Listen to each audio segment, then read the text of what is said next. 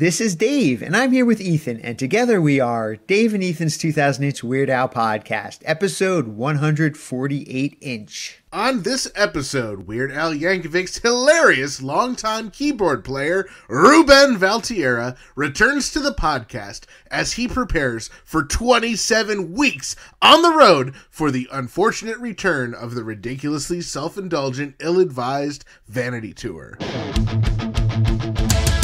It's Dave and Ethan's 2000-inch Weird Al podcast. It's a podcast about Weird Al. It's Dave and Ethan's 2000-inch Weird Al podcast. Seriously, the whole podcast is about Weird It's Al. Dave and Ethan's 2000-inch Weird Al podcast. You don't have to listen, but we're glad you are. Dave and Ethan's 2000-inch Weird Al podcast. Aloha, everybody, and welcome to another exciting episode of Dave and Ethan's 2000-inch Weird Al podcast. We are so glad that you decided to join us. Yes, and we want to thank everyone for sharing your amazing feedback on last episode's interview with Perry Grip and Steve Sherlock of the band Nerf Herder. Indeed, indeed, indeed. Hopefully everyone has had the opportunity to pick up their new single, Born Weird, featuring Weird Al and Dr. Demento. And hopefully everyone has scratched and sniffed the sweet, sweet smell of hot dogs. You know, Ethan, what you just said would sound really odd to somebody that does not listen to our podcast every week. Well, Dave, I guess that's just one more reason to tune in the minute our episodes drop. Anyway, we have a lot to get to, so let's jump right into... Oh, okay, I guess that sound means we have a message on the 347 Spatula Hotline, the official hotline of Dave and Ethan's 2000-inch Weird Al podcast. Take it away, intern Frank. Dave and Ethan, hello. This is Ajax from West College Corner, Indiana, and I just got done listening to episode 147. Let me say, you have really outdone yourselves on this one. I've been a huge Nerf Herder fan since way back when they opened for Weezer. And I have to say, a huge thank you for having Stephen Perry on your show. I can't even begin to describe the wave of euphoria that swept over me when I heard two of my favorite people being interviewed by two of my new favorite people while talking about my favorite band on a show dedicated to my favorite artist. Oh, it was great. And thanks for really pressing them to dish on the new album they're dragging their feet on. Like, come on already. Clock's a ticking. Anyway, Dave and Ethan, keep on doing what you do, and one day I will journey up to burrito, to burrito, my burrito. Arrivederci! Wow, thank you so much for that call, Ajax. Yes, we love that you enjoyed Perry and Steve, and we also cannot wait for them to finish that next album. Come on, guys! Yeah, come on, what's taking so long? You know, we really appreciate your support, and we look forward to you burritoing your burrito one day. Ah, that reminds me. This week's episode is brought to you in part by vegan burrito restaurant Burrito in Troy, New York, home of the 2-pound double wrapped in a quesadilla burrito and Wizard Burger in Albany, New York. Come on down to Burrito and Burrito, your burrito, or hop on over to Wizard Burger for mouth-watering, loaded, dare I say, beefy vegan burgers. From Troy to Albany to Uranus, Burrito and Wizard Burger feed the hungry with out-of-this-world plant-based real food, always vegan style. Visit burritosquare.com and wizardburger.com to order ahead. Okay, barring any unexpected wacky noises or sound effects, it is time for This Week in Weird Al Related News.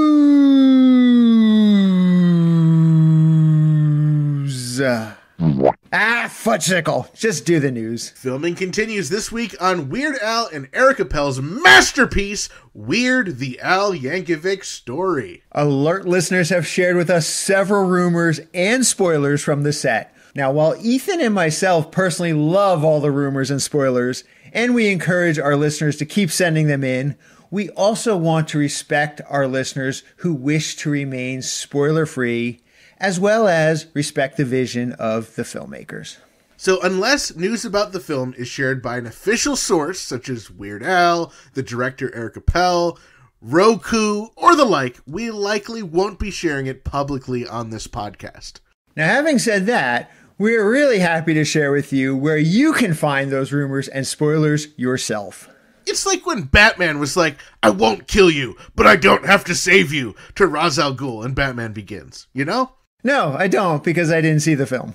Well, Dave, you probably should. It's quite a good film. It's got Christian Bale, he's Batman, and there's like 2 sequels to it. All right, well, let's get on with these spoilers, all right? Okay. So this past week, Daily Mail has shared pictures that appear to have been taken on or near the set and appear to reveal some potential characters and actors.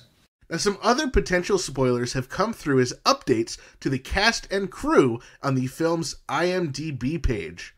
As a note, IMDb pages are user-submitted, just like Wikipedia, so while there can be useful information, it does have the potential to change and should realistically be taken with a grain of salt.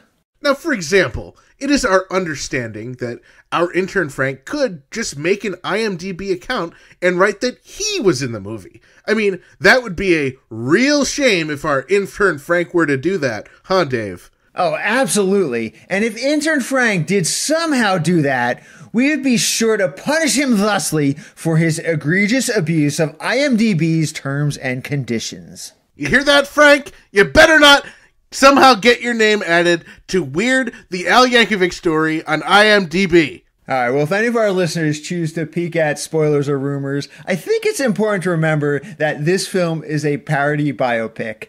I mean, I think when we're looking at this film, we need to throw all logic and reality out the window. You know, from the spoiler pictures and rumors that I've seen so far, this movie seems to make no sense. It is going to be insane, and I absolutely love it. It is going to be pretty stinking majestic. We can already tell. Now, in other Weird the Al Yankovic Story news, the March 7th, 2022 issue of People magazine has a picture of Daniel Radcliffe, which appears to be taken on or near the set of the film. In the picture, Daniel is wearing a Hawaiian shirt, a curly wig, and a mustache, and closely resembles the classic Weird Al look. However, it should be noted that Daniel is not wearing glasses in the picture. Now that, paired with the fact that Daniel's holding a cell phone in one hand and a drink in the other, well, that seems to indicate that the picture was taken during a break in filming. And in case you can't remember what classic Weird Al looks like, next to the picture of Daniel, there is a picture of classic Weird Al, complete with mustache and glasses. We're not completely sure why People magazine didn't print that exclusive photo they shared on their website last week, and we're also not really sure why they referred to the film as Weird the Weird Al Yankovic Story. It's always a shame when our news team, and by that we mean our intern Frank, does a better job at fact-checking than a respected journalistic institution such as People magazine. In other news, Weird Al's pal, Thomas Lennon, recently appeared on The Late Show with Stephen Colbert to talk about the brand new season of Reno 911. The subject of Weird Al came up, and Stephen asked Thomas how he and Weird Al became friends. Tom goes on to tell a story of how they met in an office supply store, and didn't that story sound a little bit familiar to you, Dave? That story sure did, because it's the same exact story that Tom told at Weird Al's Hollywood Star ceremony. Well, at least we know he's keeping his story straight. And speaking of the new season of Reno 911, it is now streaming for free on the Roku channel. And we're so excited because Weird Al is set to reprise his role of Ted Nugent, a.k.a. The Nuge, so you're going to want to check out Reno 911 for sure. Well, we have a few updates to share about the Weird Al's Museum of Natural Hilarity pinball machine. Yes, so orders finally opened on Monday, and just 6 hours later, the company Multimorphic announced that the limited edition pinball machine kits, which were limited to just 227, were completely sold out. That is absolutely amazing how fast they sold out. But they did say if you missed it to email them, and they will put your name on a waiting list just in case any of the buyers drop out. For anyone looking to pick up a machine of their own, the standard edition kit and base unit is listed for a combined total of $11,300 and is still available to order as of the recording of this episode. Now, the sold-out limited edition add-on costs an additional $1,800 for a combined total of $13,100. Ooh! We also got some additional information last week when Weird Al and Multimorphic shared the official promotional video. Among many fun references to Weird Al and UHF, the machine will feature 17 classic songs, although you may be surprised at the collection of songs that are included. Songs include Fun Zone, Like a Surgeon, UHF, White and Nerdy, and Mission Statement. Plus Weasel Stomping Day, Sports Song, You Make Me, Germs, Dare to Be Stupid, and Amish Paradise. As well as Word Crimes, My Bologna, I'll Sue Ya, Harvey the Wonder Hamster, Traffic Jam, and Hardware Store. The website also mentions there are over 2,000 custom callouts recorded by Weird Al. And now, Dave, they obviously took inspiration from our podcast, coming up with the number of custom callouts. I mean, I think that's obvious. 2,000 custom callouts has to be influenced by Dave and Ethan's 2,000-inch Weird Al podcast. Now, I'm really looking forward to seeing more of this pinball machine because I really hope there's even more fun, nerdy, deep-cut references in the playfield and in the videos and stuff. I cannot wait to see what they have come up with. Yeah, the video that they posted so far, the machine looks incredible. I cannot wait to get that machine in front of me and start playing some Weird Al pinball. Now, in unfortunate news, we are sad to report the passing of a magic and comedy legend, the Amazing Jonathan. Not only was the Amazing Jonathan a guest on the Weird Al show, but we were told by Joel Miller during his interview that the Amazing Jonathan was also a guest at Weird Al's personal bachelor party. Now, we had reached out to Jonathan's wife, Anastasia, about 2 years ago to see if he was up for doing interviews, but unfortunately, she let us know that he was no longer doing interviews in his retirement. We also asked her if he ever talked about playing paintball at Weird Al's bachelor party, and she said she had not heard about that, but she mentioned that their joint bachelorette party was at the Double Down Saloon with a select group of friends. And while it didn't have paint, there was a lot of fake blood and a slip and slide. That sounds like a really wild bachelorette party. Absolutely. Wow. Now, I've always been a fan of the Amazing Jonathan ever since I was a kid, and I was really lucky and very happy to have had the opportunity to actually see him a couple years ago with my dad. Oh, how cool. You know, when I was younger, I used to faithfully watch the late night stand-up comedy show Comic Strip Live on Fox. Now, the Amazing Jonathan, he was a regular on the show, and I have many fond memories of him and all the inventive and hilarious magic tricks that I got to see him perform. The Amazing Jonathan will truly be missed. There's no one quite like him. From all of us here at Dave and Ethan's 2,000-inch Weird Al podcast, Gil and chill in peace, the Amazing Jonathan. Alrighty, let's get right into this week's interview. Dave and I are thrilled to be once again joined by the keyboardist in Weird Al's band. He's been part of the Weird Al band since 1991. We know him best as El Maestro. Please welcome Rubén Valtierra. How's it going, Rubén? Oh, my gentlemen, how nice to hear you guys. How nice to be speaking to you. Please, the El Maestro thing. No, I'm a humble servant. I don't want these accolades, these well-deserved accolades. It's like, yeah, I'm used to being the unrecognized talent of the entire show, but it's all right. I'm a supporting character. It's just like a comedic sidekick. I'm fine with it. It's just like, oh, please, El Maestro, no, let it go.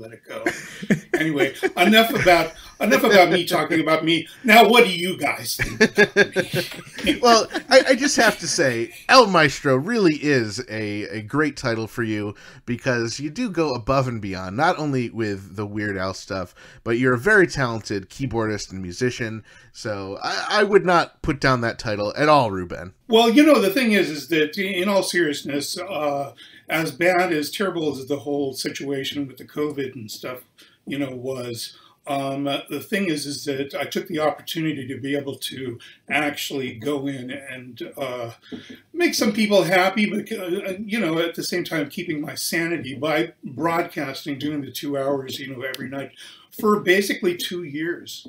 Amazing, and yeah. having the red light on, and knowing that people were listening, it just really strengthened my musicianship. And I'm very, very happy about that. It really fulfilled me. And at the same time, it's very interesting. And I wasn't surprised, but it's very cool to hear so many of the Al fans actually coming up and saying, we had no idea that you played like this, because they've just been used to me, just basically taking a pie in the face, and yuck, yuck, yuck, yuck, pie in the face, and then seltzer. It's like I might as well be in a Warner Brothers cartoon with Daffy Duck. You know what I mean? And all these people, they had no idea, and to be able to do that, then suddenly I was being, there was a lot of love. I was feeling a lot of love, that I hadn't before, and just knowing, and it made me feel real good that they could actually hear what I really do. I think what's really great about it is, at least for me, I'm as we all, I think, can surmise, a big Weird Al fan, but I don't think I would have necessarily intentionally gone to look for Latin music or Latin piano, but having the opportunity of getting to see you perform it, it's like, wow, this is a type of music I would have never sought out myself because I just didn't know any better, and it's fantastic. Yeah, thank you. And the thing is that it made a lot of people happy, and it opened up a lot of people's ears, and exposed them to different kinds of stuff. I mean, there's a lot of people, when you say jazz, they get scared. They think it's like, I have to think about it or something. And the thing is that I was doing a lot of stuff where, there were recognizable melodies to a cool beat. Yeah. And the ladies loved it, because when I do the VLO thing, the Latin orchestra thing, it's a bunch of women, just going nuts because they dig the grooves, And as you saw the broadcasts, it's a ton of women, and then they turned into the army of the Rubenettes, right? and then a certain sweet people came in. A young lady named Shalimar went in and started making T-shirts, and people were ordering them. And it's like now my web guy is helping me brand the Valtierra name, and where we've got the website getting ready to go, and there's going to be merchandising. We're monetizing all sorts of stuff. It's almost kind of well, I won't go there, but I'm very interested, actually.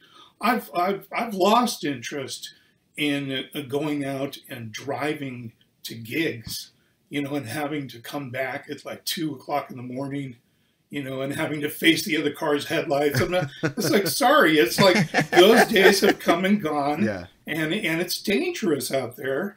And if I can actually stay at home and do what I've been doing, and then actually monetize it, I'm happy with staying home. It would force me to put out new songs, and learn new songs all the time. So I wouldn't want to keep playing the same old rehashed stuff for people, and so it's like I don't want to do a tip jar. We're trying to figure out a different way, basically, kind of like a subscription thing, but then I'll be also putting on live performances with my group, here in the rehearsal studio. And if you haven't seen the group live, it's just completely different. There's been a couple of sweet people who have made the trek from around the state to actually see us do the live thing, and they're always, they're always beaming after the show. So great. So it's all been good, but now it is time to get back to the other dimension, which is the dimension of Yankovic. And so I stopped doing the broadcast about 2 weeks ago, and I've been just studying the Al stuff and tweaking everything. And you know what?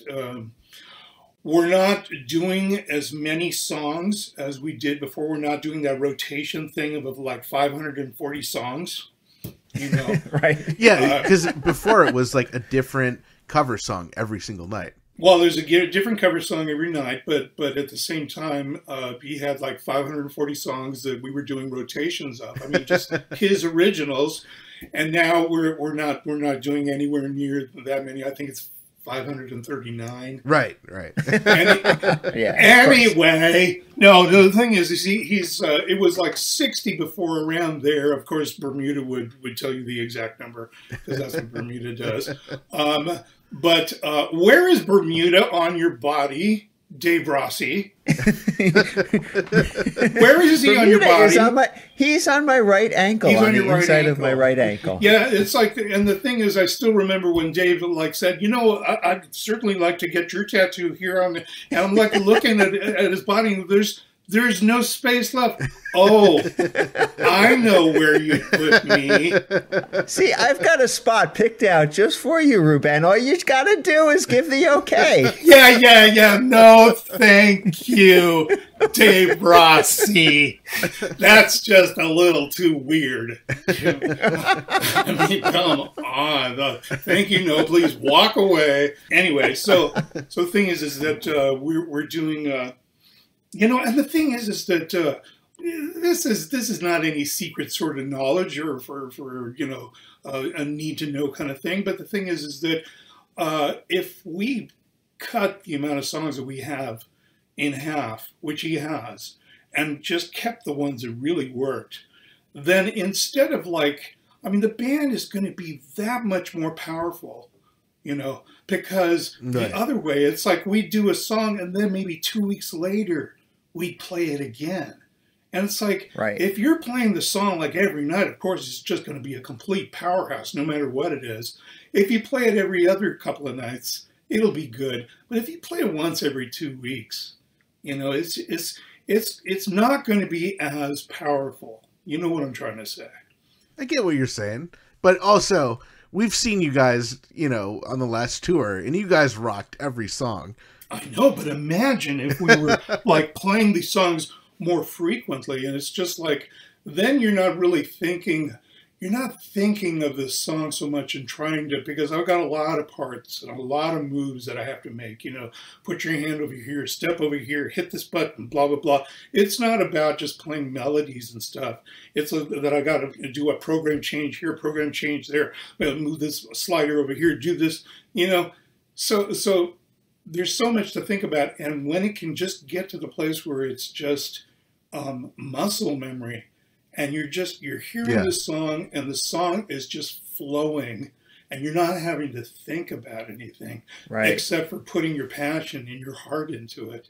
And then when the fans hear that, and they scream even louder, you know, and it just makes you go attack the next song just as strongly. So I'm very much looking forward to this. It's gonna be a lot of fun. With this set list changing around so much on a tour like this, I mean, it's been advertised as no two set lists are going to be the same. Is that confusing to you?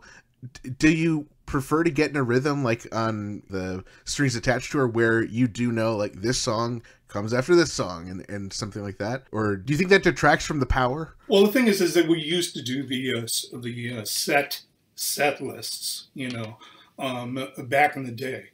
And then when we did the longer tours, we actually approached Al and said, you know, it'd be really cool if we could like do some alternate songs, if we could just mix it up a little, because then or else it turns into Groundhog Day, and then people kind of get sick of it, no matter, even though the audience is going nuts, we kind of get sick of it. We want to do something a little different. And as you know, everything is so tight and so choreographed, and that's what makes Al's show so great. I mean, but Al is that kind of a performer where he's very scripted. And he sticks to the script, as you know. I mean, there's no banter, there's no chatter, there's no this or that, you know. Drew Carey supposedly asked him many times to go on Whose Line Is It Anyway? You know, really? They were friends. And Al said no, because he was not comfortable with improv. Wow. He's not comfortable with improv. He is great scripted. Right. And he's just very, very good. And so that's the way the shows were. But, you know, we said, no, if we could just change it a little. So we started changing it. and having alternates. And then when we went to the orchestral thing, we couldn't really do that, so we stuck to the same set list. But the tour before then, we had a different set list every night. We were rotating through about 60 songs, and so and it's like that was great, except, like I said, if some of these songs, he was thinking weren't as strong as others.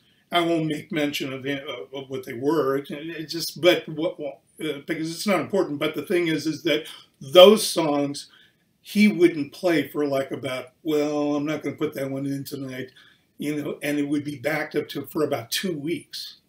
And so you played the song 2 weeks ago, and then you're going to play it tonight, and it's like, right? It's not right under your fingers anymore. It's not part of your muscle memory anymore. You really have to think, and then you're not really attacking it as hard as you can. And so that's why I'm looking forward to us not doing it. I'm sorry, I'm beating a dead horse, but I'm saying the same thing over and over again, which is what I do.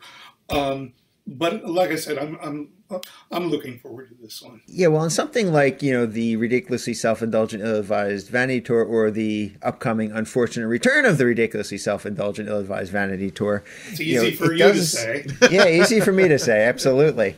It rolls right off the tongue. So in something like that, though, does Al have... It seems like he has a lot more room to kind of improvise, in between songs. Do you see that more on that kind of tour, where he does do a little more improvising, a little more playing with the audience? I don't know what he's going to do. The thing is that he's not gregarious in that way. He's not. I mean, he'll act goofy and stuff like that, just to do it. But he's shy. I mean, as crazy as he seems, he is a shy and a humble cat, And it's very charming. It can be very charming, but the thing is that he won't go out on a limb and just do small talk and this and that. But when he does, and I encourage it, I keep telling him he should.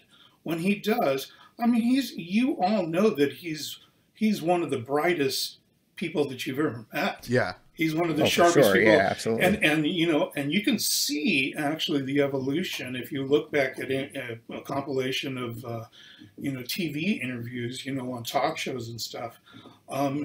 You can see that when you give him, like Craig Ferguson, it was unscripted, and he wasn't asking stupid questions like, "Hey, what's your favorite gummy bear flavor?"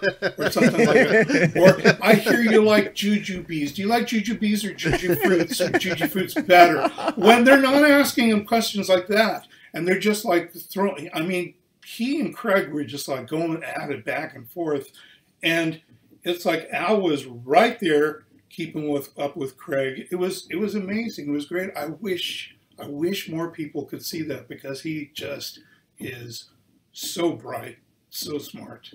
So you thought that the Bermuda's like Al's biggest cheerleader? No, I'm Al's biggest cheerleader. Well, the thing is, I told the guys on the bus back in '92. I made mention while Al was there, and I made mention. I said, "Al, I want to stay here because I believe Al is going to be one of the biggest stars, and he's going to be a legend because after I saw his work ethic and the way that he delivered on stage, I said, this guy is going to be big. He's not going to be a flash in the pan because he's so smart, and it's been his work ethic." And of course, Bermuda had to chime in and go, it's like I was kissing his butt. But the thing is, was I wrong? You're right. Was I wrong? You were right. I'm completely right. He's a living legend. And the thing is, he delivers every night. Yeah. I've seen him be sick as a dog and still get up on stage and just slam. Whereas just like, where I would have just said, no, I canceled. I mean, look at... it's like I mean it in the most positive sense, but when his lovely parents, passed away, it's like, and they phoned us the next morning. I thought that the tour was being canceled, right? And they said no, He just, at first they said, no, he doesn't want anybody to lose any work. Oh, wow. Amazing. Yeah. It's like, that's my boss. And that's what I tell people. That I go, that's Al Yankovic. Yeah. You know, and he Wow. and of course you have to work through your pain and stuff. It's best to do that rather than just cancel. But he did it, and he was always perfect, and he was flawless. Yeah, I am his cheerleader because I know what great talent is, and he is great talent, and I'm very happy to be here. So yes, I'm kissing butt, but I'm speaking the truth. I phoned him like a year later after all that, you know, and I said, dude, how did you do that? How were you able to do that? You know, go on stage every night. And he said, you know, he told me, well, I would do this show, and then I just went back to my room, and I would cry. Wow. And that's Al, you know. So the thing is that, yeah, I'm his biggest cheerleader because he deserves it. Yeah. You know, and it makes me, it really does piss me off when I hear other people just like, oh, is he still around? Or, oh, does he have a band? You know, that kind of stuff. It's like, he's got a better band. He's got a better performance, or he's got a better show than any of the stuff that you go see. Yeah. You know. Oh, for sure. Yeah. And that's why I love the Al audiences. You know, the Al audiences, they're very smart. They've got a lot of taste, you know, and they're very hip, and they're very sweet people. And so the thing is, but like I said, they got a lot of taste. They don't listen to that crap. You know, am I going too far? You can edit this out, right? No, this is gold, Rubén. We're keeping all of this. Well, I told you, there's a reason. You know, there's a reason I'm the adult portion of the Al show. The other guys are all very, very, very great players, but they're just not as idiotic as they don't bring the show like I can. More questions? Go ahead, ask. Sure. So yeah, you brought up the audience, and let me ask you about, you know, feeding off the fans and the fans cheering in like a concert setting like you've been in versus, you know, something that you've been doing for the past 2 years over Zoom. How does the fan interaction, how is that different, and how does that change how you perform? Well, that's I mean, that's obvious, but at the same time, that's part of the reason that we're doing the thing. We're actually recording this the way that we're recording right now, because before we would have had latency, and I can't work off of. It's much more fun to work off of you guys than the back and forth, you know, as opposed to, you know, the latency. You know, a couple of seconds, I don't know whether what I said was funny, you know, Right. And so you guys are laughing like 5 minutes later. Well, that's what I had during the broadcasts, actually. And somehow I was actually still able to keep a conversation or keep my shtick going or whatever, even though the people were, they were, you know, responding, but I wouldn't see the response till a minute later, you know. I remember that. I just had to guess and just sort of like assure myself or be assured that they're hearing it, it's working, and people, and it got to the point actually where people knew when I was going to finish a song, and they would actually, you know, insert the applause emojis and stuff like that before I finished the song. And I actually told them to do that. And so that when I finished it, you would see the applause like right then rather than a minute later. And so, so it made it nice.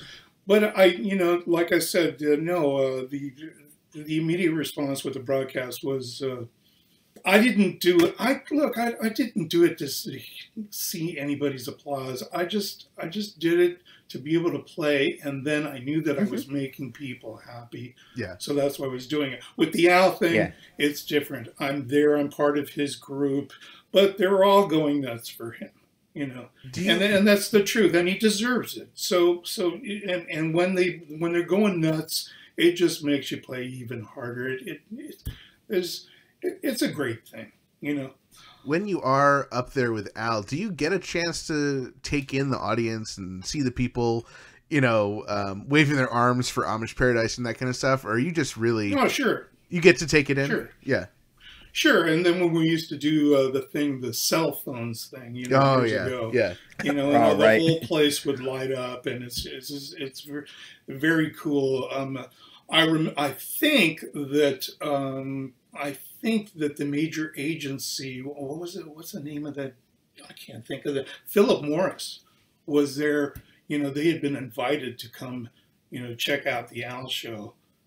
They wanted to see what it was about before they went in and, took him on. I think you mean William Morris. Uh-huh.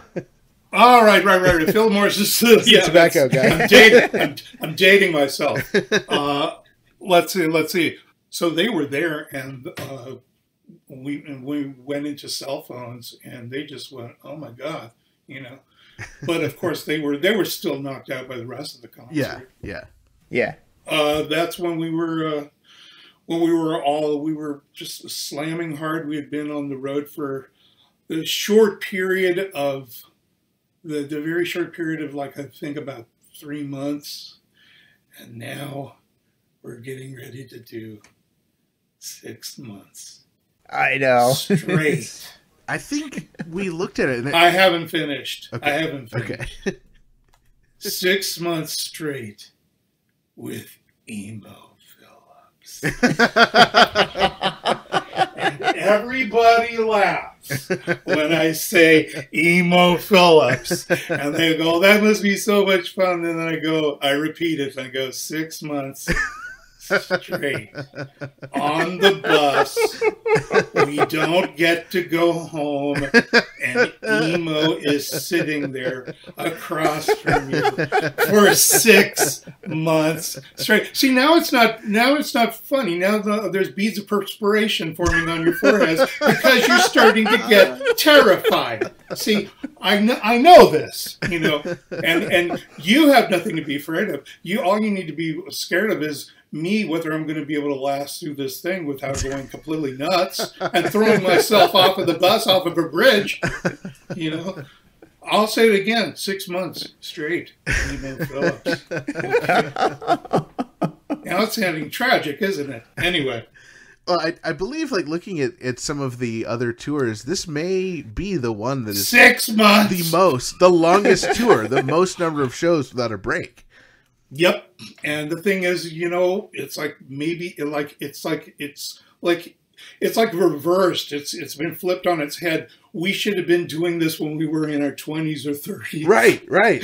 And we should be doing less shows as we're older. And now that I'm 143 years old, of course, if I'm 143, oh my God, I'm thinking of Steve J. I don't think numbers go that high, right? I think when he puts down his age, it's like he just puts in an infinity symbol.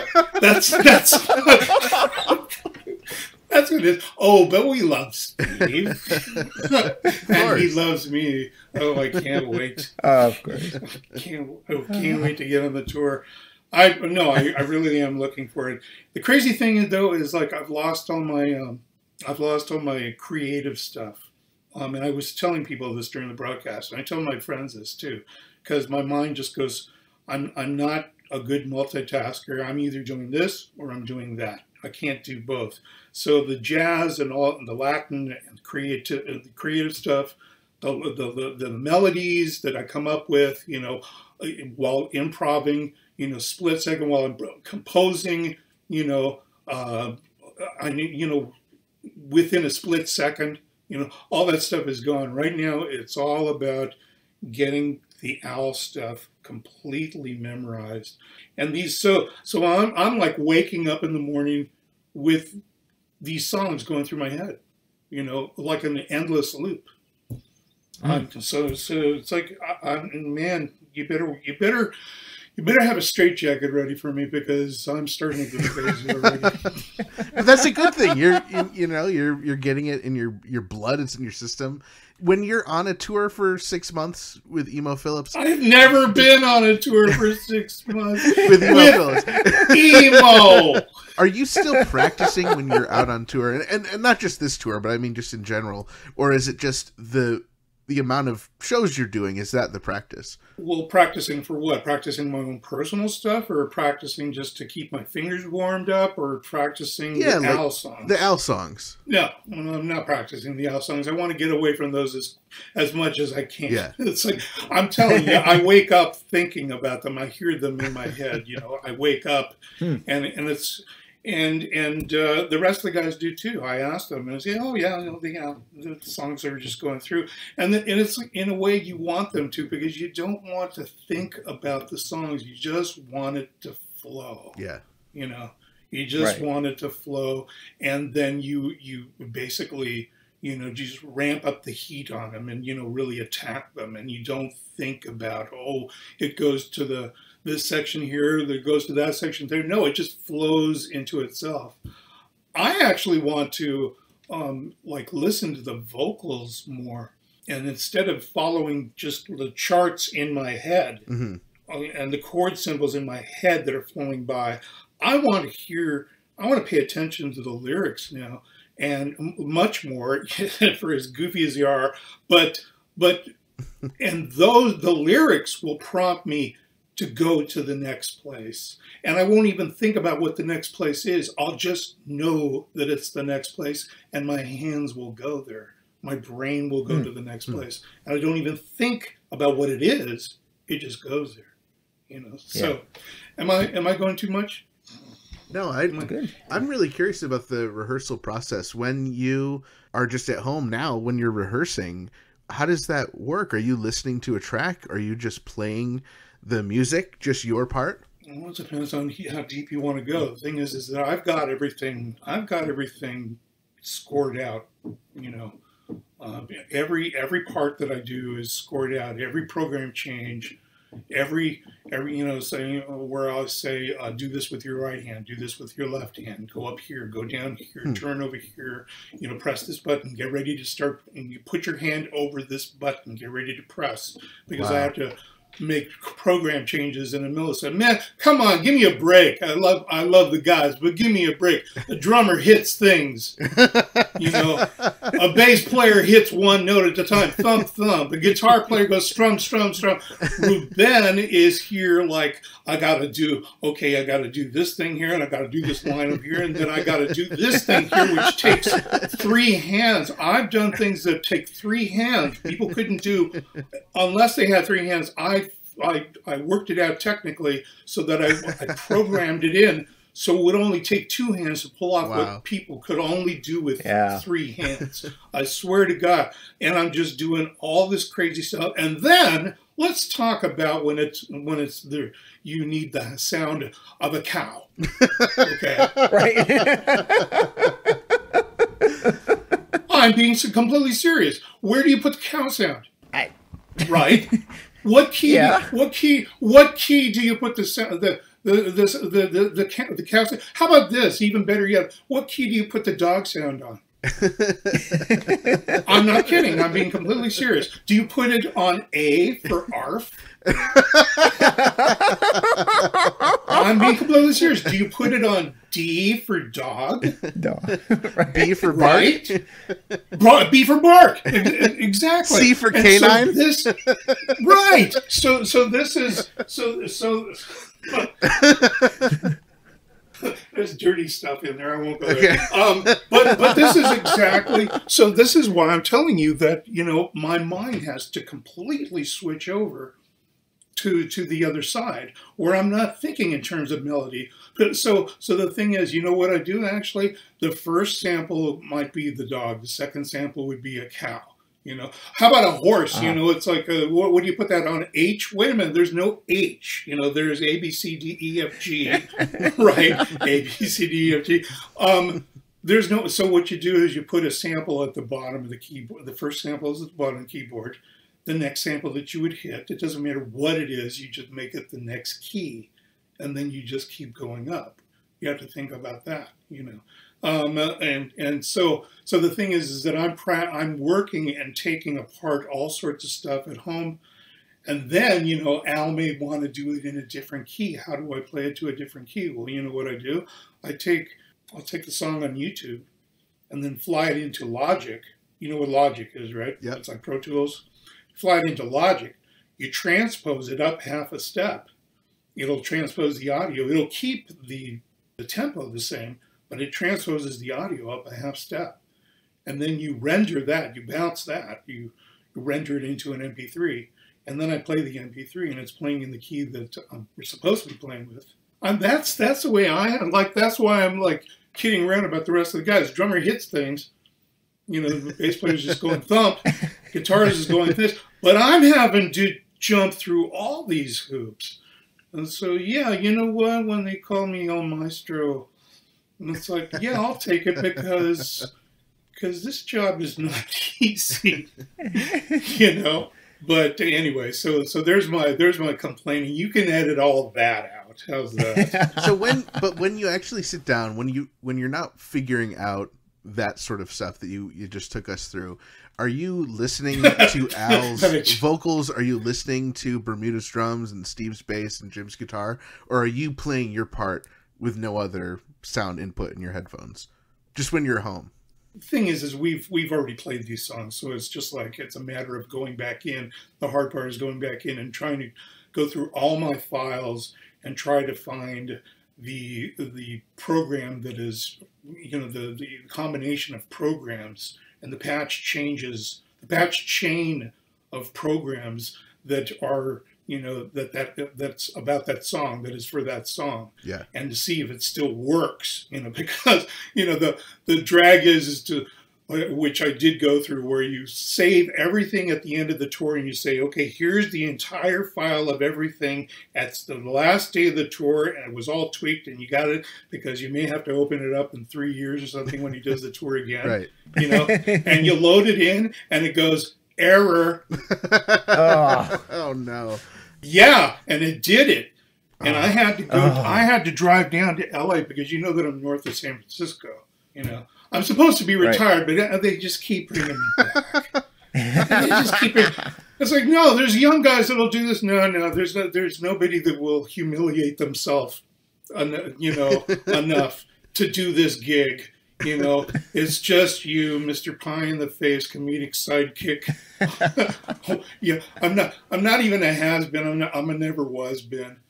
I made that up. But the thing is, I had to drive down to LA to actually grab another keyboard, my spare keyboard, and bring it back up here because I knew that the programs were in that thing. Wow. And so I was very, very lucky to get everything back. So I get everything in place. I make sure they're working right, and then I'll put on like the song, and I'll just play along to the song and make sure that I'm in the right place and that I'm hitting the right, I'm triggering the right things and triggering the samples. And, you know, it's like, you know, you're playing piano and then there's a double lead guitar thing going on, and I have to go up to the second keyboard and play that line with Jim, you know, and then the next thing there'll be Christmas chimes, and so I've got it all, you know, mapped out so that, you know, I move my hand over or down a couple of notes, and there's this Christmas chimes, you know, and then there might be a bomb, you know, if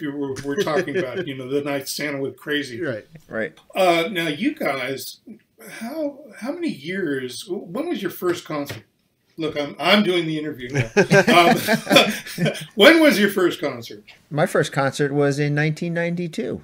July 11, 1992, off the deep end. Dave, I thought that your first concert was back in like 1981 or something, because I've seen the tattoos. The tattoos are so old. They don't even look like the guys because they've already stretched and this. And no, I'm kidding. No, but let's see. So after all these years, my point is of seeing it, you guys don't consider it really a comedy show anymore. I mean, you guys know how strong the band is. you guys know that this band, we can put this band up against any other band around, and we play their songs better than they do. I'm sorry to go there, but it's just like, No, go there. Tell me if I'm wrong, because you're proud of the band, aren't you? So let me just say, February 4th, 2000 was my first show. I definitely am not going to 30 Weird Al shows this year to experience a comedy show. I'm definitely going because I love the music. I mean, the comedy is a bonus to me, but yeah, it's a music show to me. It's not. I guess I'm too deep for it to be a comedy show, if that makes sense. Yeah. I mean, you've grown up with. I mean, the comedy. You already know the joke. You know, it's like listening to a comedy record over and over. So you already know the joke. You don't laugh as hard, but the music is still powerful. The music is still great, and it gets better all the time. Oh yeah. You know, I'm very proud to play with these guys. These guys are really the best. You know, I mean, Jim, you know, is now a world-renowned, you know, Hawaiian slack key guitarist. I mean, he's got major chops, and John, you know, can do everything. Steve is, you know, Steve is solid. Yeah. And John just, he knows the songs inside and out as he's supposed to. But he's dedicated to it, and dedicated to playing, you know, putting on as good of a show as possible. How are we doing? Are we doing good? Hey, fans, are you still with us? I might be going too deep for some of the fans. I don't know. No, this is what we want. This great, is exactly yes. what we want. Cool. I'm happy to be here. I'm happy to be anywhere, ladies and gentlemen. Rubén, I would really like to share something with you. Really, this is a family show. Keep your pants. Anyway, go on. So we had a really. Oh, you're going to show me Dave Rossi's tattoos again, please? No. We had a really fantastic artist, Andre Munoz Setz, created a piece of art for us that features you. And I don't know if you've ever seen it, and I'd love to send it to you and get your reaction. Oh, God. All right. Which leads me to still, you know, the speculation of who's, you know, they obviously have to have the band in the Weird Al biopic, you know, the movie. Oh, right. So who is going to be playing me? I heard that they tried to dig up the corpse of John Belushi, except that it fell apart in their hands and it was gross. So forget that. And then, of course, you saw my picture of Danny Trejo, you know, the Mexican villain. I'm still trying to figure out. Maybe it'll be Wilmer Valderrama. He's such a good. Nah, not him. Are you kidding? Dream on, Rubén. No, they'll probably get Walter Brennan or something. Anyway, Cantinflas, risen from the dead. Go on. Well, who is your top choice to play Rubén in the Al Yankovic story film? Who's my top choice? I hadn't really thought about it. I mean, just choices, you know, just to be funny was like I was thinking, yeah, Belushi or Danny Trejo or the other guy. What's his? The guy who played Che Guevara in the movie. It was a 2-part movie. What's that guy's name? Benicio del Toro. You know, okay. I'm thinking of the strangest looking guys. You know, hopefully they'll be merciful. I have no idea who they're going to. You know, and I haven't talked to Al. I know he's very busy. I want to ask him about certain things, but you know what? After all these years, you know, about like the songs, and I want to change up some things. But after all these years, I've just learned, you know, just don't bother him. Just really, because he's too busy. He's on the set right now, you know. With I think I wonder if how he's gonna react when I start calling him Daniel, like Daniel Radcliffe, or if I start calling him Hey Harry Potter, you know.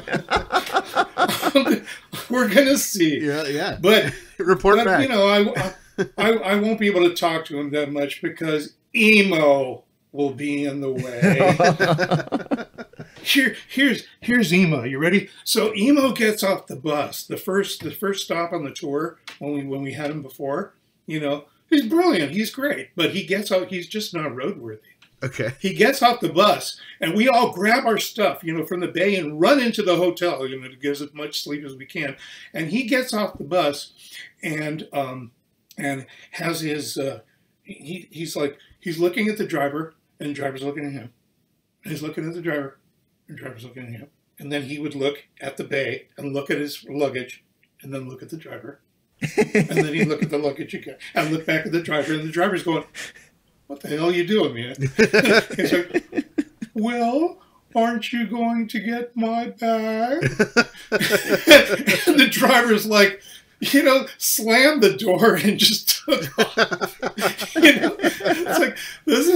It's like Emo was like, "What? I don't understand." Oh my God. 6 months, Emo, help. Anyway, I can't wait till I hear, the reaction from the fans. Are going to tell Emo this. Did you hear what Rubén said about you? Here it is. Emo is brilliant. He's hilarious. But I'll tell you the truth. When he's on the bus and he's just being himself, which is an interesting person, he's not the Emo you see on stage. He's Emo, but he's like darker. Oh. And we call it evil Emo. and it's true. And we go, "Dude, you gotta do the evil Emo on stage. Do those jokes." Because some of the things he comes up with are brilliant, but they're really dark and evil. It's so great. It's I would so love great. to see that. Wish. Oh yeah, you guys would love it. You'd be going, "Evil Emo, evil Emo." Anyway, so I don't know who's going to be listening to this. I got to keep my mouth shut, or else Bermuda's going to come back and get me.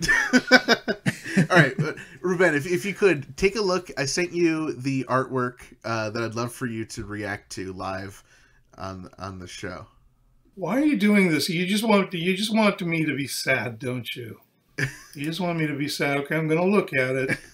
I'm looking at the photo. All right, we're going to have to stop the interview right there, but don't you worry, because we'll pick up and we'll listen to the final half of our brand new interview with Rubén Valtierra on next episode. In the meantime, be sure to check out Rubén's brand new website, rubenvaltierra.com, for all the latest news on Rubén. This episode is brought to you in part by Discover Darwin, promoting tourism in Darwin, Minnesota. Not only is historic Darwin, Minnesota beautiful, it's also walkable.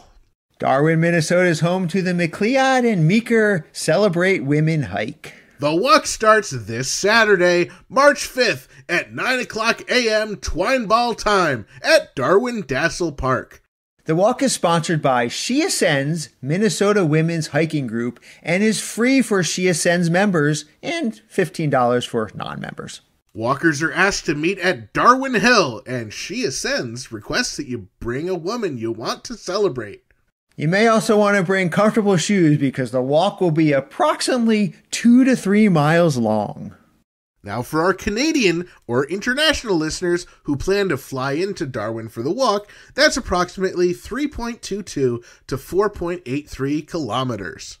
You know, Ethan, if I were going to Darwin to do this walk, I think I would tell people that I'm walking in kilometers. Oh, well, why is that? As far as I know, you're not Canadian nor international. Well, there's a very simple reason for that. 3.22 and 4.83 are much bigger than 2 and 3 respectively, so it just sounds more impressive. Can't argue with that!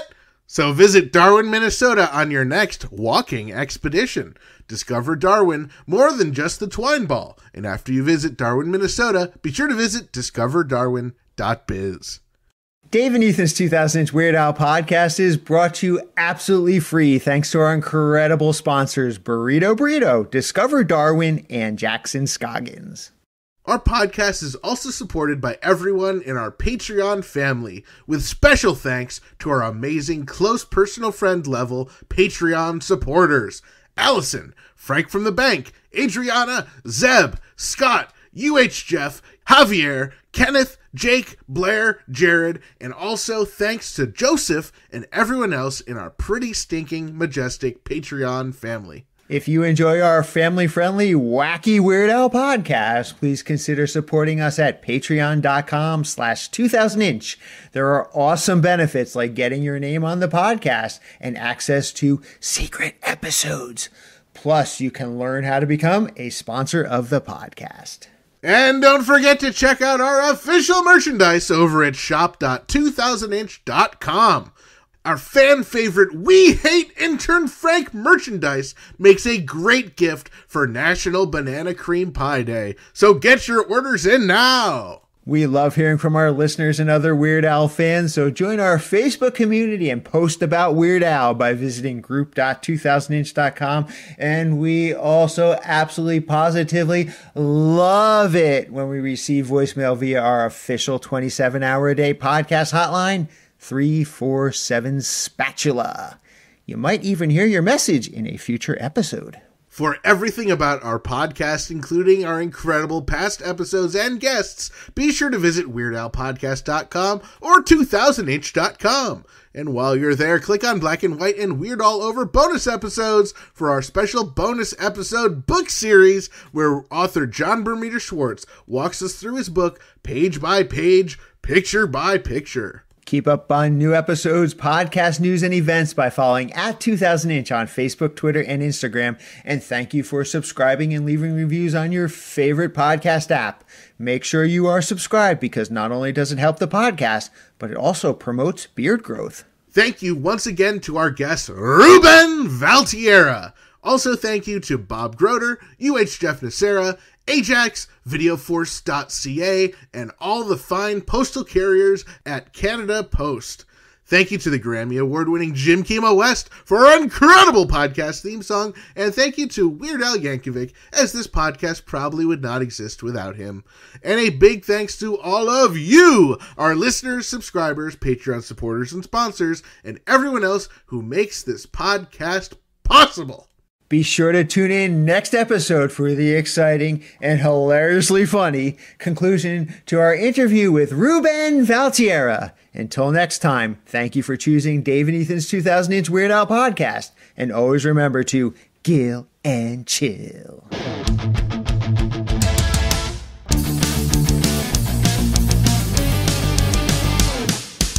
That was Dave and Ethan's 2000-inch Weird Al podcast. Episode 148-inch. Winner of the Excellence in Podcasting Award.